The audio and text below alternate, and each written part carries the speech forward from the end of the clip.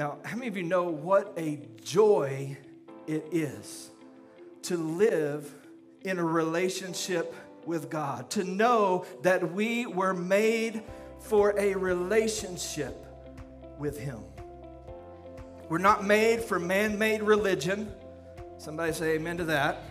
We're not made for rule following. We're not made for striving under our own human effort. No, as New Testament believers, we're not made to live under the slavery of the law or the power of sin. Rather, we are made to live in complete freedom.